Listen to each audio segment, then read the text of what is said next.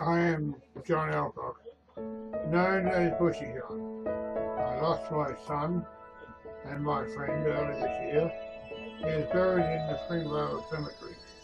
Some distance from here, I do not have a car, and I cannot visit him by public transport, so I have to rely on others to take me there when they have time. I need a small car to go visit him, to sit quietly with him, to talk about the things that mattered very much to both of us.